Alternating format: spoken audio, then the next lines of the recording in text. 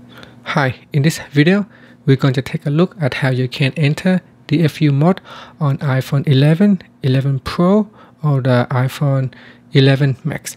Now, first you need to connect your iPhone to the computer. So using this USB cable, connect to the computer and then open up iTunes on your computer.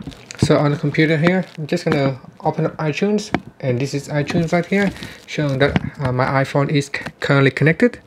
Okay, now you need to press the following buttons in this correct sequence. Press on the volume up and release, volume down and release, then press the side button and hold for around 10 seconds. So press and hold until the display turns black.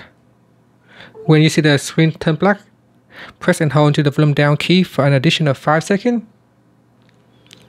And then let go of the side buttons over here and continue to hold the volume down keys for another 10 seconds.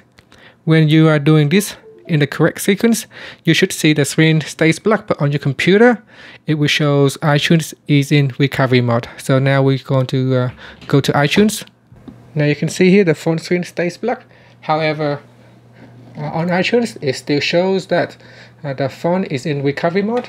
Now, recovery mode is different to the DFU mode. As you can see on the screen, while it shows iPhone is in recovery mode, but it is actually in DFU mode because the screen stays black. And to exit DFU mode, you have to do this sequence. So you need to press on the volume up, volume down, and then press and hold to the side button to exit DFU mode. So press and hold.